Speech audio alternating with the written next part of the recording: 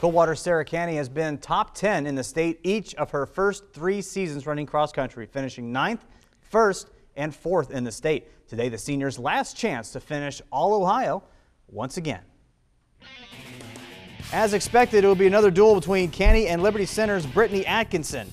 They will be in the lead pack from the get-go down the stretch. Canny checks over her shoulder, sees the big lead, checks her time, and for the second time, Sarah Canny is the individual state champ. Her time, 18 minutes flat, more than 5 seconds ahead of Atkinson. Next local finisher, LCC's Emily Shreenan ahead of the pack.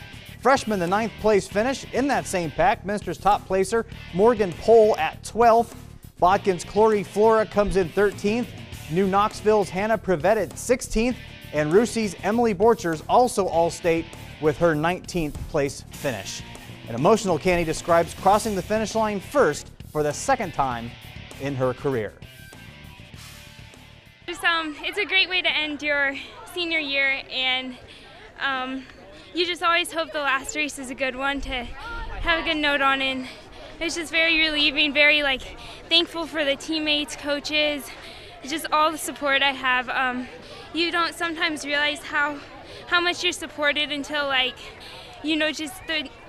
just the week before state. I'm just constantly getting my friends are all there for me, my teammates, my coaches, and it's really wow.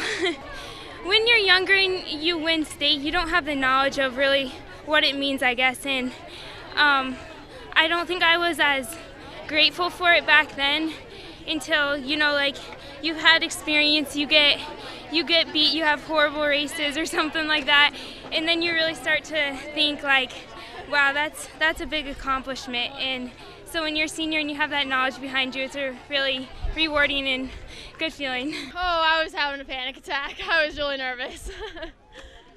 I don't know, it was great. I just finished a marathon or something.